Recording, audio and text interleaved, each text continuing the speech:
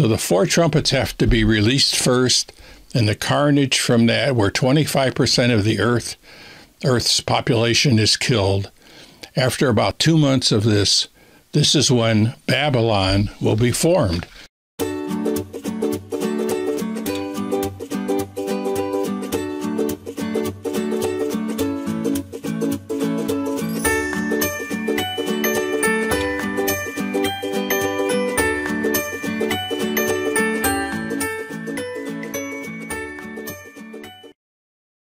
Well, let's turn at our study of the Great Tribulation down to reference point number 5. So it's right here on our little sketch here of the last days, the Great Tribulation. The global disasters and the carnage that follows the release of the first 4 trumpets will be overwhelming, and they will overwhelm the governments of the world. They will not have any solutions for these problems. They're going to be so great that the governments won't know what to do.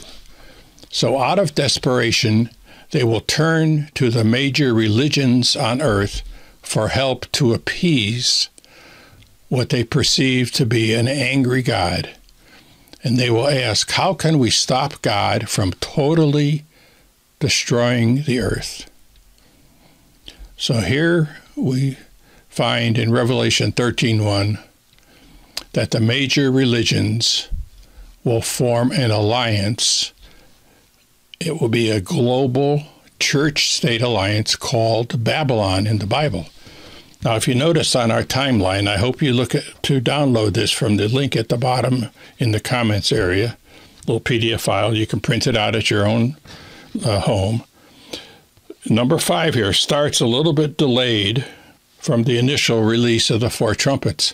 So the 4 trumpets have to be released first, and the carnage from that, where 25% of the Earth's population is killed.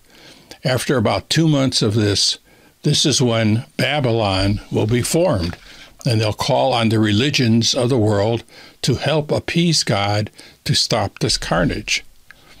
So this religious alliance will recommend to the governments around the world laws that will force people to be more, quote, religious, to sin less. And so each of the recommendations that each one of the religious groups will offer will be according to their unique beliefs of the various faiths. So there won't be one global mandate to do a certain thing. Different countries, different regions, different cultures around the world will have different laws enacted to appease God as they determine it. So each country will then enact their God's version, if you will, of strict religious and moral laws to force compliance to what they consider as sinless conduct in their country. Now, you can use your own imagination as to what different religions around the world considers moral laws in their country. It's quite different, isn't it? But these are the type of laws that will be enacted. And in Revelation 13, verse 5, we read, "And there was given unto him a mouth speaking great things and blasphemies, and power was given to him to continue 42 months." So, who is the him we're talking about here? Him is Babylon. Babylon is the church state alliance. This 7-headed beast in Revelation 13:1 is given 42 months to speak blasphemies, and power is given to this beast by God.